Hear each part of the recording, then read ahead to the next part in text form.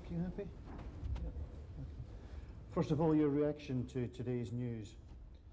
Again, we're still stunned, even though we've known all along that this was almost inevitable.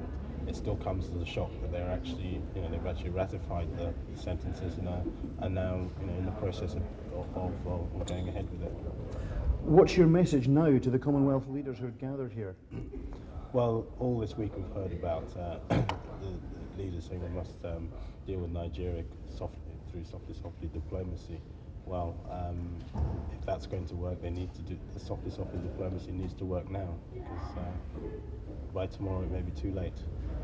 Realistically, what do you think they can and what do you think they should do now? It's difficult to say. I mean, the whole question of sanctions is a difficult thing, and I gather can't really be effected till after the conference.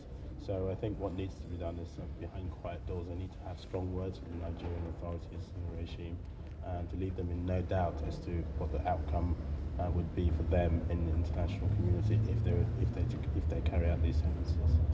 The Secretary General himself is obviously a fellow countryman.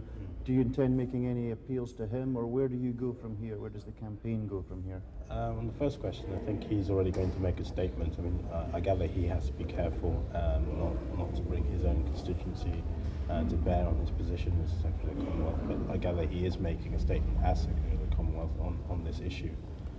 As far as where the campaign goes from here, it's really in the hands of the politicians now.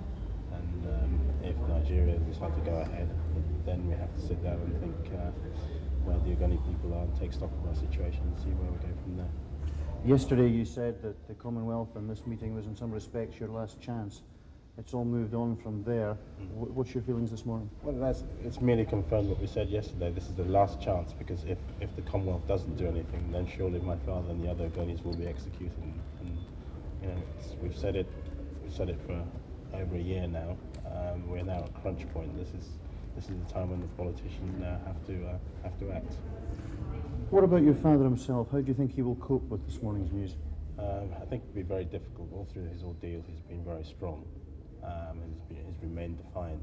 But I think now the reality of the situation is dawning on him, and I can't imagine that he'll be taking any,